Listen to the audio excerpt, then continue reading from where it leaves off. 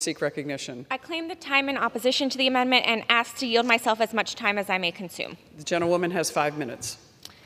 I rise in opposition to this amendment. Trans service members have served and served successfully for years. In fact, trans people are even more likely to serve in the U.S. military than cisgender people. So it's mind-boggling that we would want to deter and discriminate against a group of people who have proven their patriotism and deep commitment to our country. All of us are well aware that we're facing steep military recruitment and retention challenges. This amendment will worsen this crisis by pushing transgender service members out of the military. And that's because gender-affirming care is necessary and medically backed. Care that gives you the ability to be your true, authentic self is primary care, and it's not something that should be easily dismissed.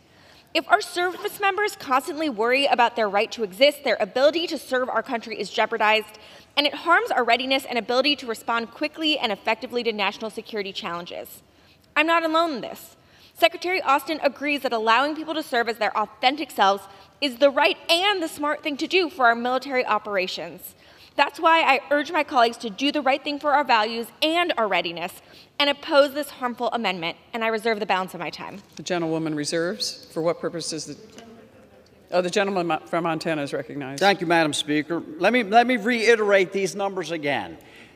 If these individuals are 8 times more likely to attempt suicide, 8 times more likely to attempt suicide, and 9 times more likely to have negative mental health episodes than other service members.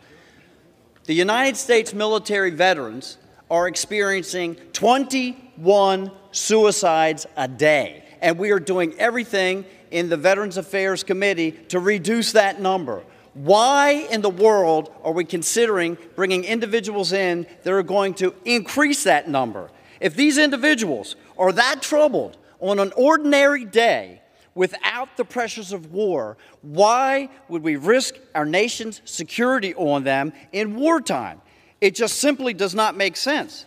Allowing this radical trans agenda to infiltrate our military will put our service members and my constituents in harm's way and will make our country more vulnerable than it's ever been in modern history. My common sense amendment would save the taxpayers millions of dollars and help protect our service members as well as our country, and maybe save a lot of lives as well. I reserve, Madam Speaker. The gentleman reserves. For what purpose? The gentlewoman is recognized. I yield 1 minute to the distinguished ranking member of the Armed Services Committee. The gentleman is recognized. Madam Chair. The ignorance contained in these comments is really breathtaking. Transgender people who have normal, regular health care are no more likely to commit suicide than anybody else. So basically, the statistics he's showing, once somebody identifies as having a problem, they're more likely to have a problem. I mean, that would be like saying we've identified that, service members who complain of PTSD symptoms are more likely to commit suicide. The point is to get proper care for transgender people, and you don't have these issues.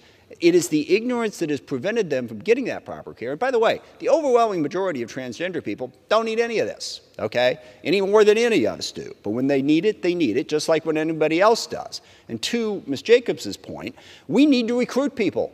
Being bigoted against transgender people takes a huge population out of the recruitment. This is a very simple, easy thing to do and deal with. And again, I really want to emphasize, not every transgender person needs this care, all right? If you have a problem, yes, you are more likely to have a problem, but that is true of anybody, regardless of your gender. We need transgender people to serve in the military. This amendment will make that more difficult and should be defeated. The gentleman's time has expired. For the gentleman from Montana. Madam Speaker, could I request how much time I have remaining? 1¼ minutes. Thank you very much.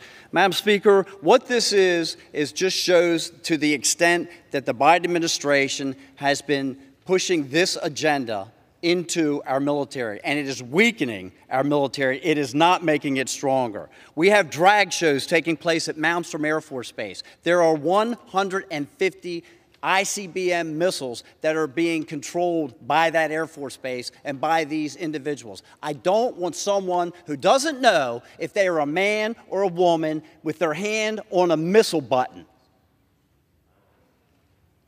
We have explicit library books on display for children at Malmstrom Air Force Base, the U.S. Navy's Digital Ambassador Program featuring drag queen posting on TikTok.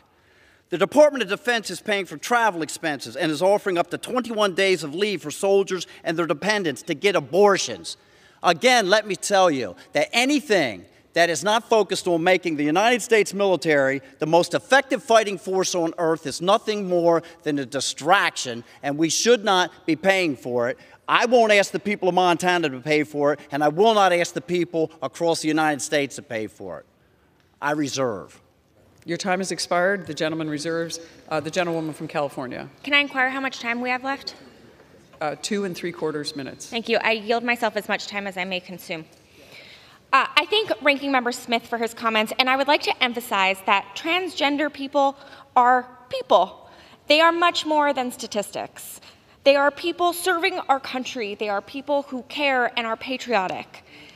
They are more likely to harm themselves and suffer from mental health challenges due to the harmful rhetoric they hear from elected officials denying their right to exist. My youngest sibling, my brother, is trans, and he is one of the most responsible people I know. I would be thrilled if he wanted to serve our country, and you should be too.